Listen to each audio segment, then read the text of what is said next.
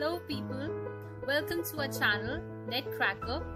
Here we are going to teach you few subjects on computer science related to NET exams, so that people who are preparing for JRF and lecturership exam for CBSE NET, they are most welcome here to study computer with us.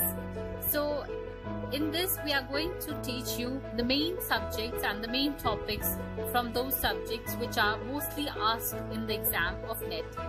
So today we are going to study with computer graphic. As we know that there are a number of algorithms with the help of which we can draw few, suppose lines or any shapes on the computer. So for that we have number of algorithms, and today we are going to cover DDA algorithm, which means data differential algorithm. So whenever we want to draw a line on a computer, we need to know the specific address or the specific point from where we need to start our line and where to end. Suppose here we have drawn a portion of a screen with number of pixels, and over here we have seen that a line is starting from a point 1 1 and it is going up to 6 6. So over here we can see that every time when we move in the x direction, we see that the value of x is incrementing in every point, but at some portions we can see that the value of y is not incrementing, which is because here we can see that the value of y is constant. So over here it forms a staircase, right?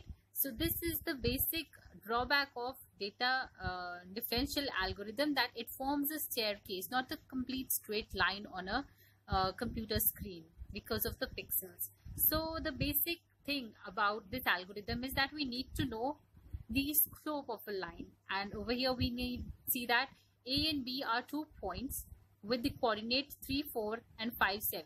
So firstly we need to calculate the slope of a line, which is delta y upon delta x, which means that y1 minus y0 upon x1 minus x0. Suppose this was x0 y0 and this is y1 and y0. So we have subtracted 7 minus 4, 5 minus 3, which gives us 3 upon 2, and we divide it and we get 1.5. So on the basis of the value of slope, we have 3 conditions which we need to follow. Over here we can see that slope of a line is m is equal to 1.5. Okay, so the case 1 means when the value of m is less than 1. In that case we can see that the value of x is being incremented by 1, and the value of y is being incremented by the slope, which means that we are adding this slope value into y. Okay, and on the other hand we can see that when the value of m is equal to 1, in that case both the value of x and the value of y, both are being incremented by 1, right?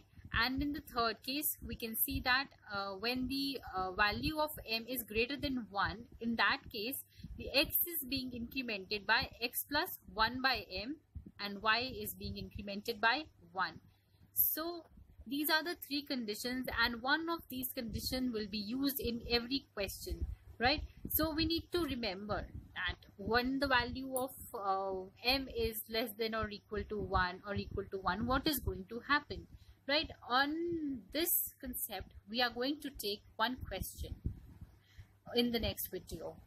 Okay, so for now just remember these 3 cases of slope. Okay, thank you.